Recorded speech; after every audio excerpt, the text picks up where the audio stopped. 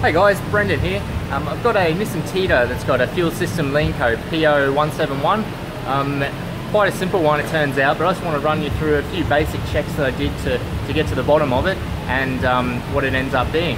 So I'll take you into the scan tool. Okay, so Nissan Micra, pulled up the fault code, and then there's nowhere in the Nissan data where I can see these key PIDs here. So airflow, by your mass airflow meter, short-term fuel trim, long-term fuel trim, and bank 1, sensor 1, oxygen sensor. Because of that, I'm just trying to get rid of that glare for you. Sorry, it's got the, there you go.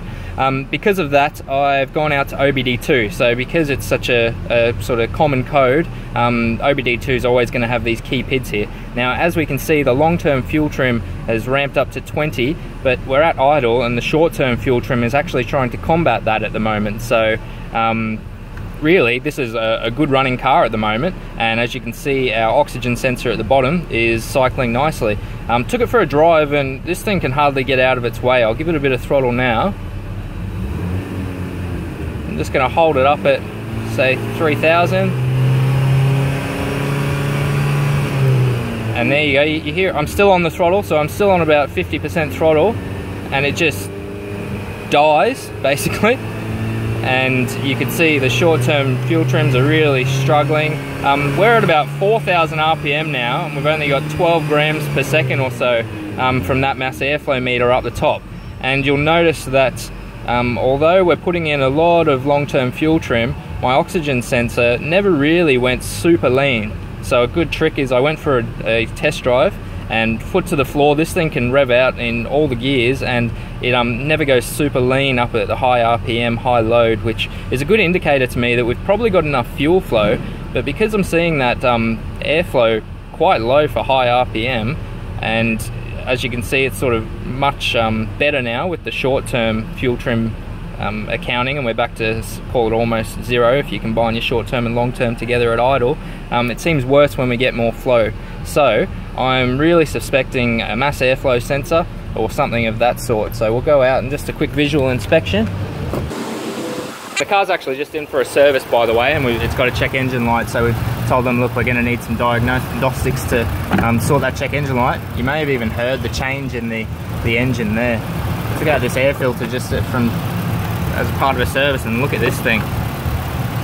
So blocked that it's started to punch a hole through, and it's basically only sucking through this little hole here.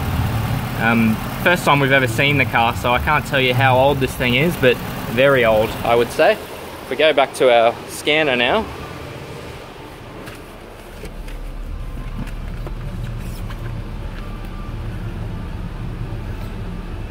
okay, so I'm going to do the same test. So as you can see, it's fairly similar to idle because it can handle, sucking through that tiny hole in the air filter.